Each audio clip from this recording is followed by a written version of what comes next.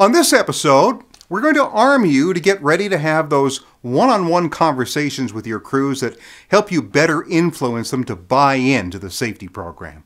PeopleWork, the human touch in workplace safety. Available everywhere on Amazon. To learn more, go to kevburns.com/peoplework. The one thing that will connect your continuous cash flow, your long-term investments, and the kind of legacy you want to leave behind is safety. And without safety, everything's at risk. The safety department complains that it's difficult to get workers to buy into safety. But really, is it any wonder that employees don't want to buy in? I mean, safety has been positioned and promoted as an exercise in paperwork and rules and regulations. And if that's how it's been presented, it shouldn't be any surprise that employees resist buying into a program of checks and forms and paperwork, especially the paperwork.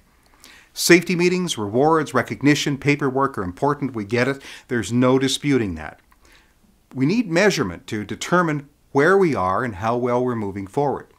They all play a role in the safety culture building plan, but to build a successful safety program requires a foundation of employee buy-in. Without it, you're going to be feeding the monster, spending large amounts of money, and never achieve the desired success.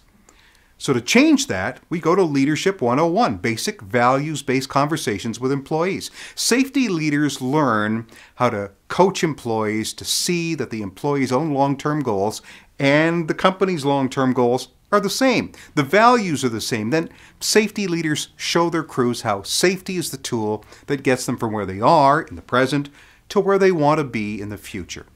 Safety is the insurance to protect the future. So, how do you have those conversations that lay out the framework for buying into safety?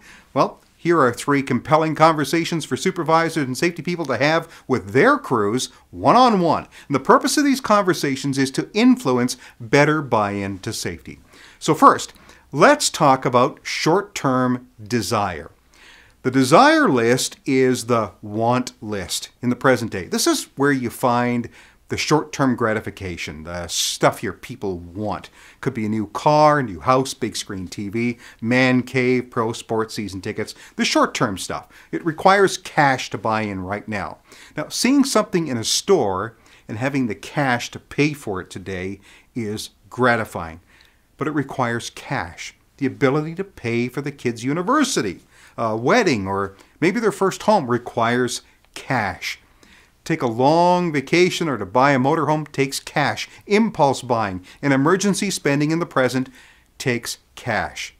The ability to pay cash without the burden of debt requires continuous cash flow. See, if there's no cash flow, you need to use credit, which, as we know now, piles up quickly. The only way to quench those short-term desires without credit requires continuous cash flow. Without continuous cash flow, life is expensive, options are limited. Taking unnecessary risks jeopardizes your continuous cash flow. Doing risky things off shift is even more consequential. There's no way to claim insurance or WCB.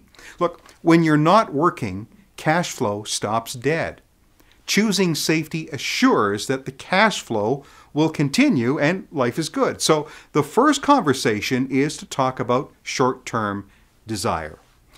In the second conversation, we talk about long-term security. This is different than being able to buy stuff in the moment. Security is the long-term investment and future part of living. This is where you set your family up and remove worries in the future. This is where you plan for retirement and set up reserves for the long term. And this is also where you rest easy knowing that you'll never burden your spouse and your kids. They'll never have to struggle to make ends meet because of a mistake that you made. They'll always have access to skills and tools and education, and they'll never have to downsize or live in fear of facing large loans. Choosing safety keeps you working so that you can plan the future for your family. Safety connects directly to security. And knowing that you're set up to weather a major financial storm gives you peace of mind. Now think about it. People forced to live with money and health pressures aren't happy. Choosing safety actually reduces stress for you and the rest of the family. So choose safety to provide long-term security for your family. That's the second conversation, long-term security. And then the third and final conversation is to talk about how they'll build their legacy.